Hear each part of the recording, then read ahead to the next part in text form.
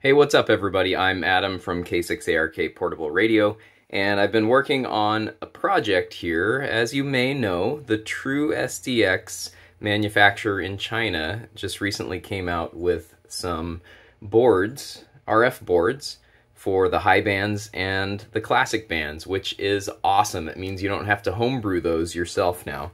So, I'm sure some of you are going to want to buy a second board or maybe even a third for your uSDX, so you can operate on those alternative bands. What you have to do normally is disassemble the case, remove the RF board, install the new RF board, reassemble the case, and then change the setting in the menu. But if you want to save that time, I came up with a new way to do that. So I took the original case design and made it modular. So now the top will pop off,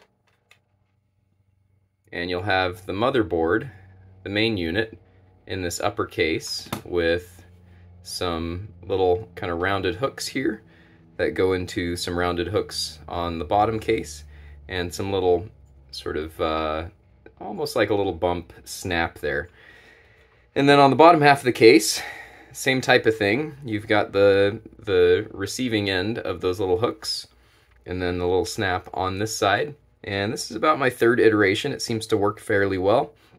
You can use 12 or 15 millimeter screws. 15 is probably better for the bottom case, and then you could probably get away with 15 millimeter screws on the top case as well, but 12 millimeter works just fine.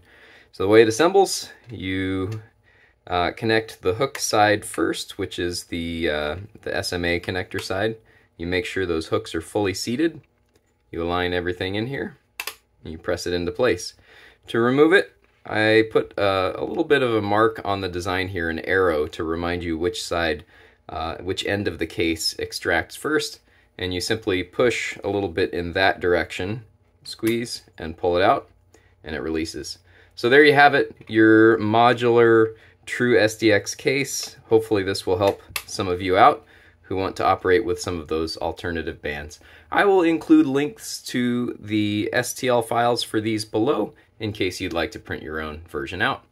Thanks again, everybody, for watching, and many thanks to Manuel, DL2MAN, and Guido, PE1NN, for supporting this project and doing all the work that they've done on this at no cost to you and at no benefit to them from a financial perspective. You guys are awesome. Really appreciate what you do. 7-3.